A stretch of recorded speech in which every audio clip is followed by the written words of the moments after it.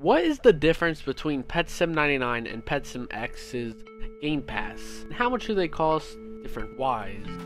On Pet Sim 99, this was only 375 Robux for just 15 pets, and you don't need to have 8 pets equipped first, like in this one.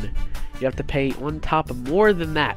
So you got to pay at least $30 just to have more pets equipped, or Pet Sim 99, you can pay $5 and get 15 pets, and you can get even more for free to play.